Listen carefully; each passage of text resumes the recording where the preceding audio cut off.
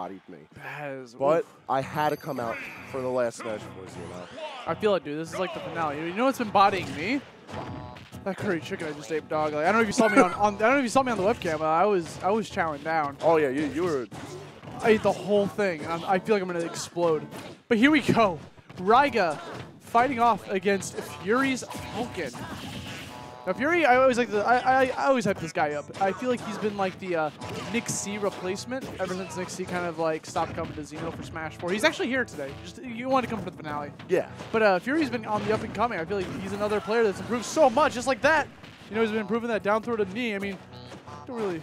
It's not the hardest thing in the world to connect, I guess, but still, he got it. He got the grab. Yo, it's almost like how, like in F-Zero, like the title of Captain Falcon gets passed down.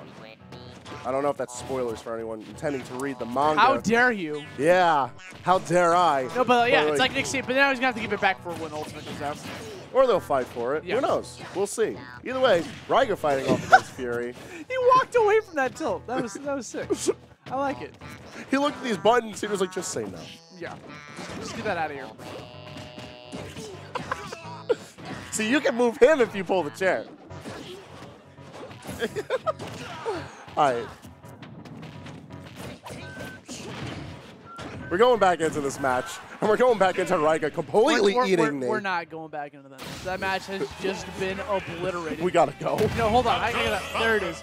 I gotta send a tweet real quick, letting people know. I keep forgetting the tweet that hey, I'm commentating at Xeno, and people just don't even realize that it's happening right now. See, I have like beyond cursed luck.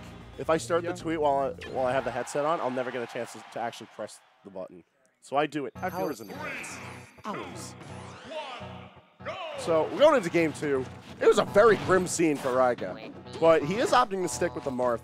Curious, as we have seen him pick into multiple characters so far with his time on stream, and presumably throughout the bracket tonight.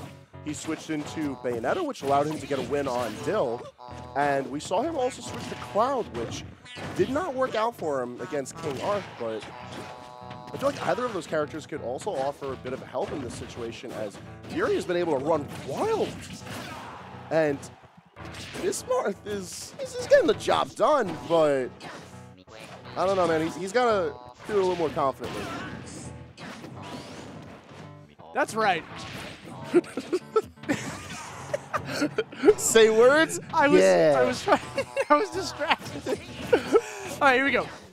So Falcon's off stage, and now he's back on. Jumped onto that platform. There could have been an opportunity for Raiga. He's been doing a phenomenal job of just keeping him off there, not allowing him to get any sort of stage control whatsoever. Very unorthodox after boost to do it. He went for a second one? He's been going for that a lot tonight, I've noticed. And if I remember correctly, Fury has no issue with using Raptor Boost just to do it. But, I don't know, man. If he does it about 7 or 8 times, it'll work out. But if you back air, sometimes that's all you need. And Fury asserts his dominance in this set further and further. I find it almost impressive that Raiga has struggled to end out stocks with this Marth. He's done a great job with being able to pressure his opponents, and he kept Fury at the ledge for quite a significant amount of time. I respect that up air. The reason I respect it is because it could have been a potential edgeguard against Raiga. A potential gift could have happened. He died for it, so you know he's got to come back into the second stock, arm swinging. You know. I mean, given how Fury faces things off with Falcon, like ending out a stock at the percentage he was at is not bad at all, especially while he does maintain the percentage lead. Ooh, looking for that up air because he wants that knee conversion afterwards. Yeah, he's looking to just move on, get going, fight the winner of Ralphie and Dell. Very greedy forward smash coming out from Raiga. Fury's going to take that all the way. Not to the blast zone just yet, seeing a 95%. One down air away from being sent out of the tournament. He's deep. I mean, he's coming back, but that was deep. Caught the jump out of shield. Raiga's coming back with a vengeance. Oh, that could have been an opportunity for a punish. Sees the Raptor Boost coming. Big punish. Has him off stage. He's caught by the Falcon Dive. Good tech. Could have easily turned that into something. Another tech, but too low.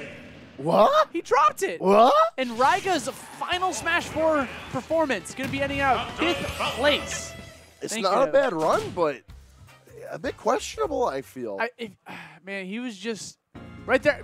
I think he was hoping to like maybe catch him a little bit lower and maybe just go for like a ended all spike, but then Fury was just too high in the air, so he just kind of drifted off to his death. Yeah. Maybe he thought he had a double jump as well. That could have been the thing.